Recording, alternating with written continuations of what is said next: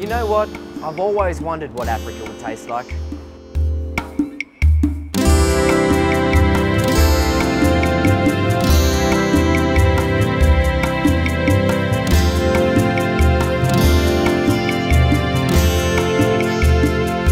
I believe these guys are the definition of what good service and hospitality is. They're a family-run business. It's been killing the scene for the past 8 years, and let me tell you, just after one visit here, you're going to feel like you're part of the family too. The service is just fantastic. They're so warming to their customers, know how to engage in great conversation and really get you involved in the full experience here. Now, you don't need to catch a plane over to Africa to experience what the food may taste like, but they have an array of dishes right here, and they say that the true taste of Africa actually lies within the coffee, as it is the birthplace of it. Now, this stuff is quite strong. We've just witnessed this being freshly brewed right here on the floor.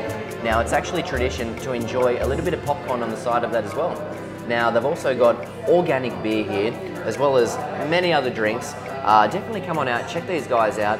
I've gone for the spinach and ricotta gnocchi right here, which apparently is a bit of a crowd favourite. So while I dive into this, why don't you jump online and check out Big Review TV.